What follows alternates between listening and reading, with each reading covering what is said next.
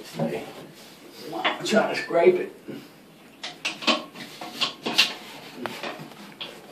Take us through your process on how you done that, Michael. I used my mud knife and did this.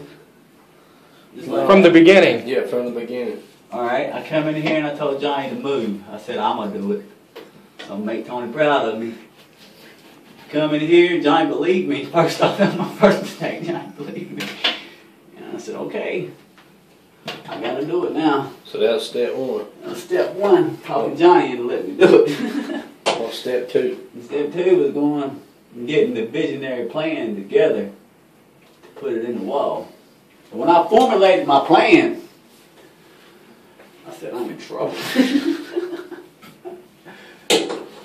Did you think about Talladega and Darlington? I didn't until I got this mud in my hand and I was thinking, I wish I was in Talladega or Darlington. Ow! There's probably something in this shit. What are you doing now so the viewer at home will know? I am passing up the asphalt turn 3. What kind of tools and material would you be using on that, Michael? Sherman Williams.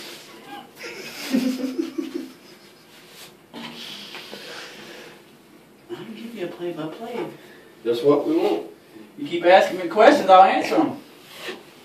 This is looking good, but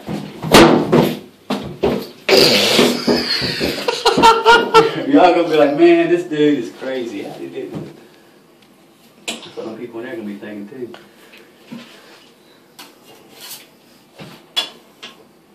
What PSI do you put on that mud knife to smooth that mud out? 45 pound pressure.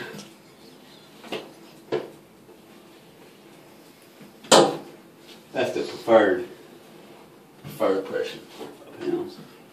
That's regulation. The regulation right there. That'll pass code. What I'm doing ain't gonna.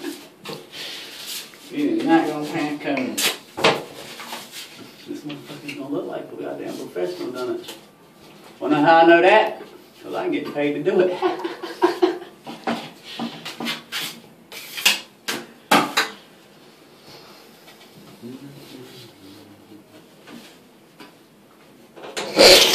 My main problem is getting this tape to stay while I do this.